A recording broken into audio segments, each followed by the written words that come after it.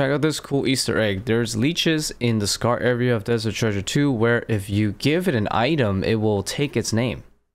So let me just give it a shadow real quick and show you. Psych! This will delete your item, so definitely be careful when messing around. Anyways, Desert Treasure 2 is finally out. I want to give praise to Jagex on how well made and fun this quest was. The intriguing story enhanced by the unique puzzles and challenges that goes along with the story made it the most fun quest I've ever done on old school RuneScape. So the goal this time is to get all the drops from the 4 new bosses, Artifice, Duke, Succulus, Leviathan, and the Whisperer. The most important drops will be the new Best in Slot rings. That is a direct upgrade of the Dagonoth King's rings.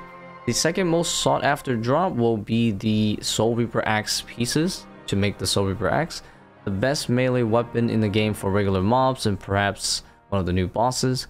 Virtus and other drops are desirable as well for Slayer and other things, and overall we will get all the drops. We will expand on those in a future video though. After finishing Desert Treasure 2, we got a bunch of combat XP, unlocked bosses, and the Shadow Ring. This ring also gives decent stats for free, but most importantly it has teleports that you unlock by defeating the 4 bosses. Each boss drops a tablet that unlocks a nearby teleport on the ring, so this will be super useful.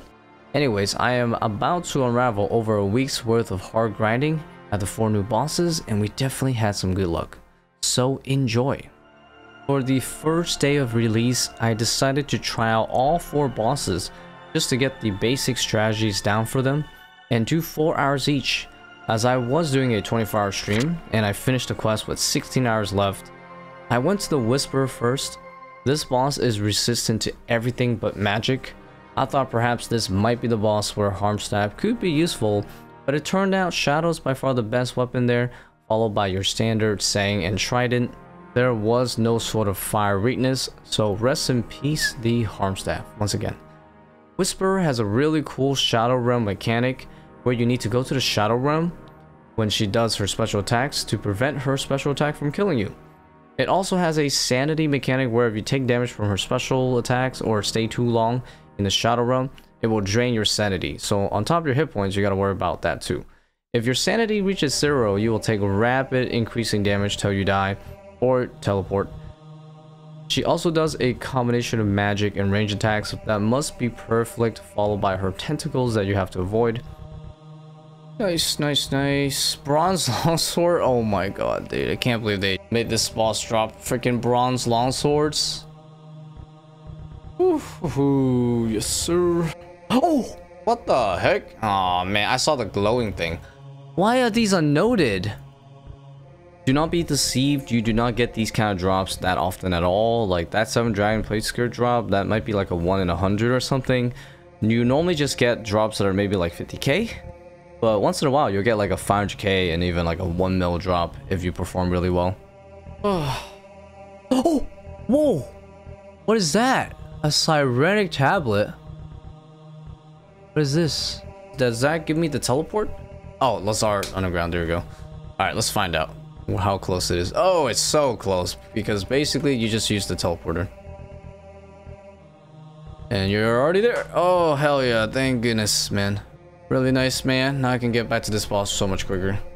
For our second boss, we went to Duke Succulus.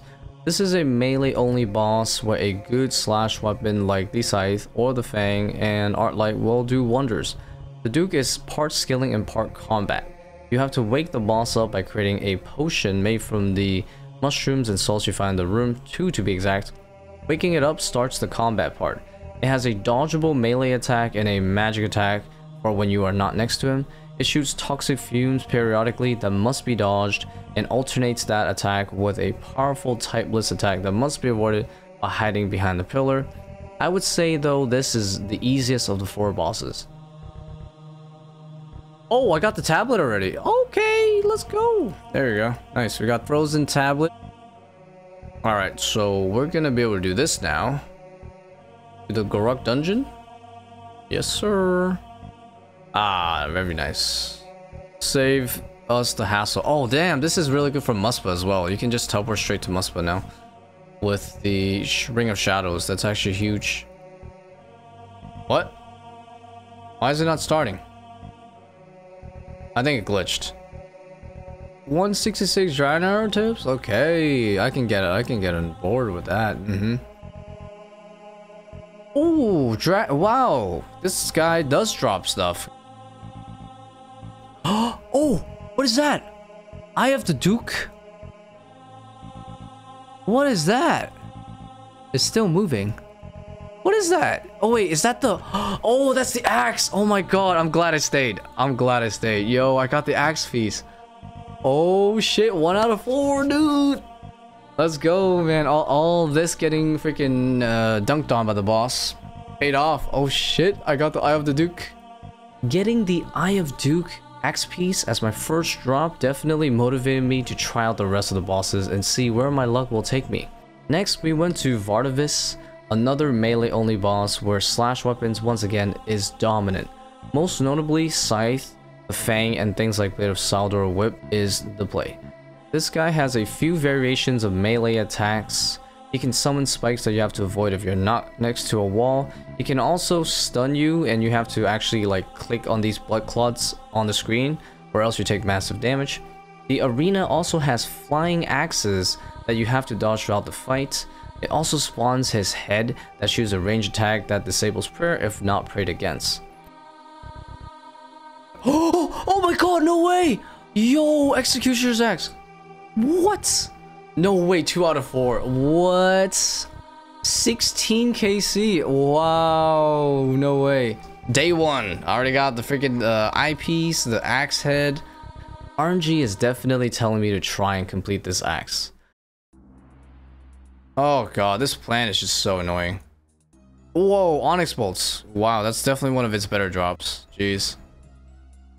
Oh, and I ran through them. Let's go. That was sick. Okay, I think I know what to do. So we're gonna keep doing that because whatever we were doing, that shit was working. Oh man, that's so weird, bro. Why would they make this guy drop medium clues? Oh, 4-kill trip. Oh my god, that was crazy. 4-kill trip. Damn, what a PB. I went from 2 to 4, but I got fruit drops, so that makes sense. Finally, we headed over and did a bit of Leviathan. Leviathan's a range-only boss. Dark crossbow or a Fardinen bow with crystal armor is ideal for this boss.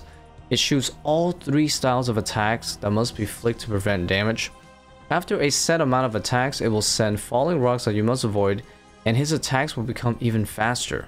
It will continue to attack faster until you stun it with Shadow Barrage, which will reset his attack speed. Once stunned, you need to attack it from the back, and it will trigger its special attack. So either dodge the electricity or explosion special. I decided to work on the Whisper to get my 3rd piece of the axe there after day 1. This is going to be my setup for the Whisperer boss. I got the Eldritch because I'm going to go ahead and use that for prayer restoration so I can stay there longer. The Venerative Bow is just so I can kill those ghosts. The more I kill, the better benefits I get. I'm going to go ahead and try Arceus Spellbook because I don't really need to freeze the boss as long as I stay far away. So that way I don't have to worry about freezing. So Thralls for the damage. And yeah, we're going to use Shadow, of course, for the maximum DPS. Okay, I think I know how to do this even without it. I've seen this one enough times now, so actually you can do this without having to be in the Shadow Realm. It's really nice for preserving your sanity. If you're having issues maintaining your sanity, then this is what you would do. But I think this will be good practice for the Awakened version. Ooh, I got a PV somehow. But we'll take it. Jagex definitely designed this boss with Venerative Bow in mind because the Ghost Spawn special, Venerative Bow is the only one that can get all of the ghosts, which will give you a massive bonus in terms of healing your prayer and HP back and your sanity as well. If you don't have a Venerative Bow, I heard Rune Thorax is okay, but don't quote me on that. But make sure you tag the 2 Vitus ones because that one hits you a lot. And try to get the Oratio one for the extra prayer if you just have a regular weapon. You guys got to see how much like junk arrows I got. I've never used them until now. Mostly Gauntlet, I would say. 200k out of an arrows, 300k Mithril arrows, 500k rune. I'm never gonna use them all up. This boss is helping me dent some of it. Oh, nice. Awakener's Orb, number 3. Yay. Alright, well, we need a lot more for the Awaken challenge. That's for sure. Number 3.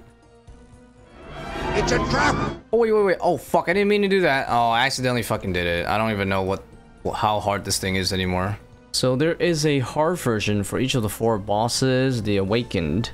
And you can use 1 Awakened Orb per attempt. So pretty expensive and not too many attempts that I can really do in the long run. But the idea is if you complete all 4 of them, you get this reward that will allow you to turn your Torva armor set, which I do have, into the Blood Torva armor redesign, which is basically just a flex. I will eventually get around to doing it, probably at the end, just for the hell of it. Oh no, I'm dead. I might be dead, guys. Fuck, it's 70? Jeez. Oh, there's 4. Oh my god, what the hell?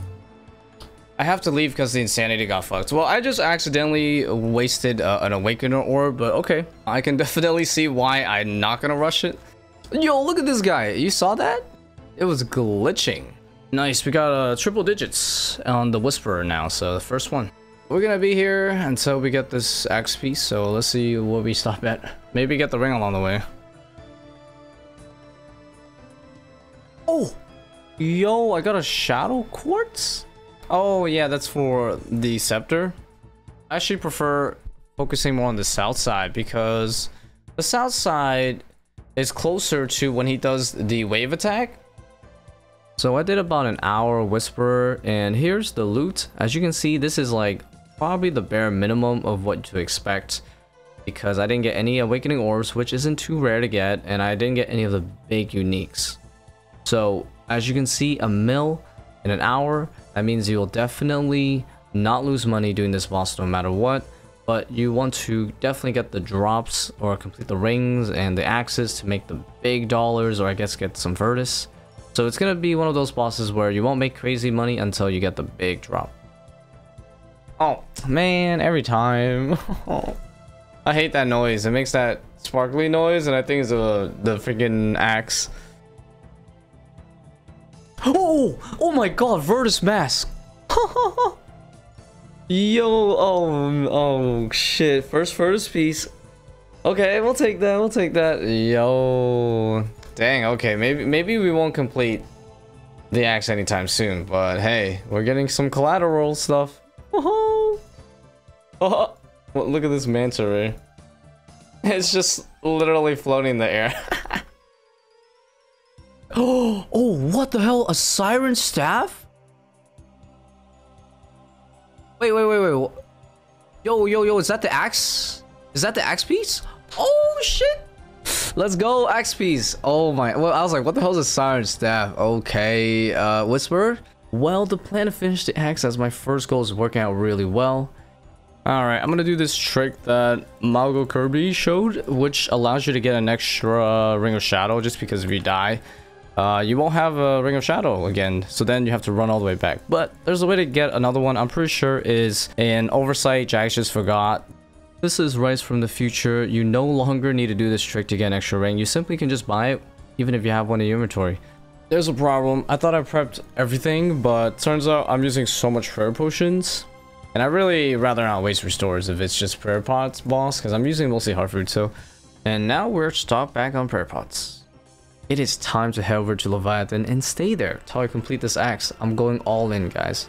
I'm pretty sure the Soulreaper Axe is best in slot for Vardavis, so we will return to Vardavis for the B ring upgrade once I complete this axe and start working on the rest of the items.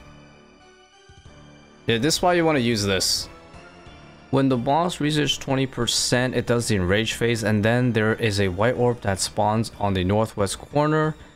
And the white orb, you have to follow it, because if you follow it, none of your attacks will ever miss, which makes the Wet Weaver bow specifically special attack go crazy because it shoots 4 times and all 4 hits will land, and you can do even up to 100 plus damage sometimes. But it's usually very high damage, like 70 plus damage guaranteed, and you can do back-to-back specs if you want. Typically you will kill it with 2 specs, but 1 spec is usually what I use per kill, and then I just blow pipe the rest down. Nice, 2-shot KO. Oh, I got the tablet. Yes. Yay, we can teleport here now. Yeah, all 4 tablets are unlocked. Let's go. 27 kills. Yeah, I think it's like a 1 in 20, I want to say. Put this in? Yes, all teleports unlocked. Alright, nice. That was good.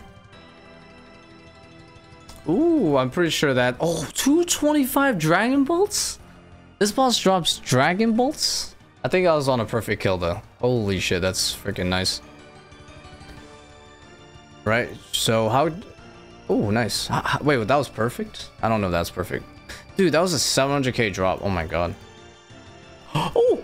Dude, I killed 400 Desert Treasure 2 bosses. And I got my first ever elite. Holy shit. It's definitely not like a 1 in 400. But damn, that took so long to get an elite clue. And I need elite clues. Still need 43 more.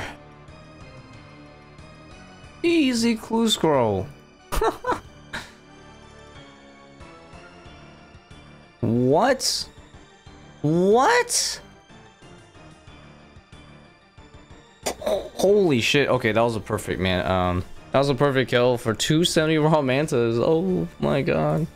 These bosses uses up so much hard food, so such a good drop to get. Oh, smoke quartz. Let's go. It's not the axe piece, but that's cool. Oh, chromium ingot. Oh shit, first one ever. Yeah, let's go. Nice. Got my first one after like, I don't know, 500 total kills or something. Nice. So the ingots are necessary to make the new rings alongside the vestige and the berserker ring that it goes with. You need 3 ingots to make one of these new rings. Oh, Jesus, so fast. Oh my god. That was the fastest speed. Yeah, that was a good kill. I don't know what the time it is. Oh, new PB. Oh, no way. I never thought I would beat my old one. 113. I'll take it. Damn, perfect kill soul rune drop. That's so nice. Look at that. 900. Oh, instead of the normal 600.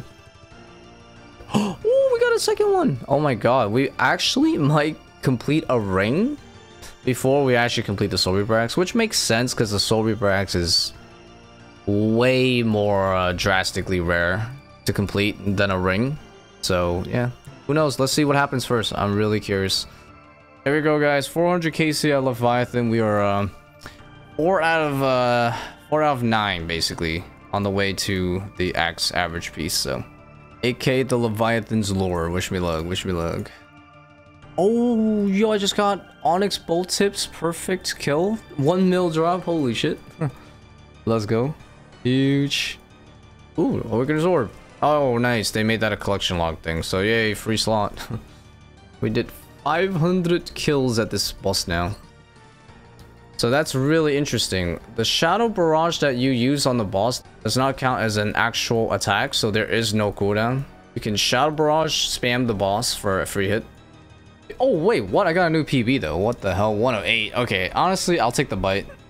Alright, I've already used easily over 2,000 Dragon Bolts so far. Doing 600 of the Leviathans. Honestly, I might be close to 3,000 used, so I've made a bunch more. And as for Dragon Bolts, we have 20k unfinished we can make.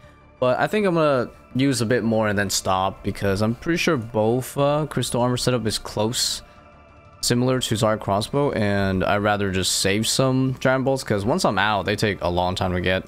So we're gonna use these in a bit more for the Soulreaper Axe grind. 600 KC. Alright. Oh, I got the third chromium ingot. Holy shit. Let's go on a clutch kill too. Well, I just need any ring piece. Any.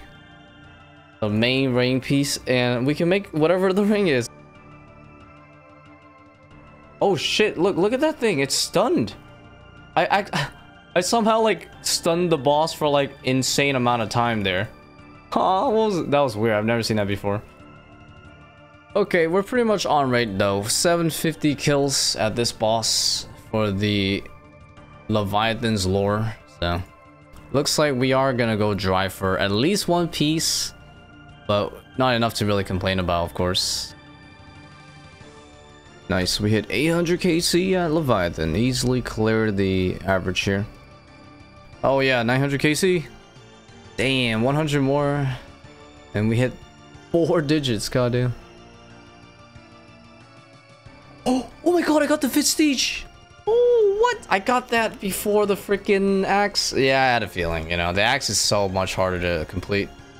Let's go right before the end of the stream too. OMG, let's go. This is my spoils so far from Desert Treasure 2.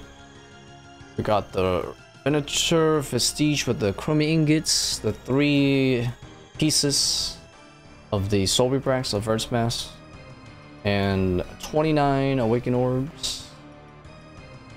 Alright guys, I think I'm gonna try a different setup now, just because I've been using this same exact setup for 900 plus kills and I'm getting slightly bored. And I want to look for a more economical setup. Giant bolts, although I still have a good amount, it's getting a little annoying to make, and they are going down really quick. I think I already used like 4 to 5k already. I'm gonna go with a different setup where it's gonna be mostly crystal armor with the Farnham bow. I'll still be using rubies just if I have extra spec, but I'm not gonna be using it as my passive attack though. So we're gonna try that setup. I'm also gonna bring spellbook swap, so I can introduce thralls to my kills to just speed up the kills. I'm pretty sure I can do that. And if I'm not spamming rubies, I'll have a lot less damage taken anyways, because I'm not using rubies as much. So that means I can just bring a bit more prayer, less food, just to use thralls. So let's try that setup. Thralls, Arnon bow main with the Zarya crossbow as the sides for the spec. Damn, 125 though. That was really fast. 125, so we can definitely still get really good times with this setup without the ruby RNG going hard. Okay, 47 max with the Farnham bow. Yeah, without the ruby bolt spam, I'm definitely just not using food as much. So I guess with this method, honestly, the trips are really good. This is like the perfect start, man. It's amazing. Yeah, F-bow is a little cleaner to transition to lightning phase, because yeah, I can just basically non-stop hit the moment I get to that spot. With the F-bow, no delay, whereas with the crossbow, I kind of have to do a weird delay thing. So yeah, I'm really getting good at pathing this. A few tile markers definitely helps a lot though, I won't lie. Just because in these corners, sometimes I just get right here, this made distance. Here, nope, you're good. As you can see, wow, Jesus, the last like 10 kills, slowest time was 2 minutes. So yeah, the thrall tech is definitely helping. These smoke rune drops that I'm getting is actually really good now, because we are using it right now for the 3 spellbook tech here. So smoke runes are actually useful now for a boss, which is amazing because I've never used smoke runes ever in my life. So I've collected a bunch of these from Smoke Devil boss and now a bit from Leviathan as well. But yeah, it's awesome to be able to use that Leviathan. Smoke runes counts as fire and air runes, and when I use the spellbook swap tech to summon thralls and shadow barrage, it requires fire runes for thralls and air runes for shadow spells. So this is great because smoke runes is basically both, so I save an inventory slot. Amazing, and I can keep using it forever at that boss. Ooh, oh my god, look at that. That's a fat drop. That's the second time I've ever seen that. Smoke runes, give me. I need those. Yeah, we hit 1,000 KC at this boss. Alright guys, I am going to conclude the video with loot from 1,000 Leviathans. I've done a bit more, but I wanted to have at least 1,000 in the tracker, then track like the first day or so. So there was like 100, 200 kills missing, but it's okay. 1,000 is a good sample size because we got some bangers in here. Big ticket stuff, of course, is the Venator piece, the Fistage. So with the 3 ingots that I have gotten, I could make the ring, but I'm gonna hold down on that because I actually don't even use the Fistage, the Venator ring at this boss. I'm currently using Lightbearer and it's definitely the best there. So I'm gonna hold out just in case if I go to like another boss, I get the other Fistage. I would like to make that first, so we'll hold out. But if I were to make it, it's like 90 mil at the moment, as you can see. It's currently traded for around there. So 90 mil on top of the regular loot, which is 105 mil. So let's just say 200 mil or 190 mil. That's pretty good for 1,000 kills because that includes a big ticket item. Now the Leviathan piece for the axe, since the axe right now is like 600 mil, if I got that, it would have been technically 150 mil value added on top. But this is like what you would at least expect. Like the low end could be like 300 mil, but 200 mil for me. We got 16 awakened orbs, lots of rune ore, lots of onyx bolt tips. Those are a lot of money. Lots of soul runes. That's really nice. My favorite is definitely the soul runes, the manta rays. I guess the smoke runes, 20k smoke runes. Good for the boss itself. Dragon bolts is nice to help me cover for some of the ones I used. It's not quite break even though. I think I overall used a bit more than what I got. And I have gone really good at doing perfect kills, so I get them quite often, but might be a little bit skewed because of that, of course. Could be like, I don't know, 10 mil less or something. But it's the main big ticket items that really matter anyways. As for the other stuff, a decent amount of ore, like gold ore, a lot of gems. Thank you guys so much for watching. If you guys enjoyed the video, definitely give it a like. Also consider subscribing and ring the bell if you want to see more progress videos and other cool videos from me. And feel free to leave a comment. But other than that, I'll see you guys soon with hopefully another really sick video. Bye.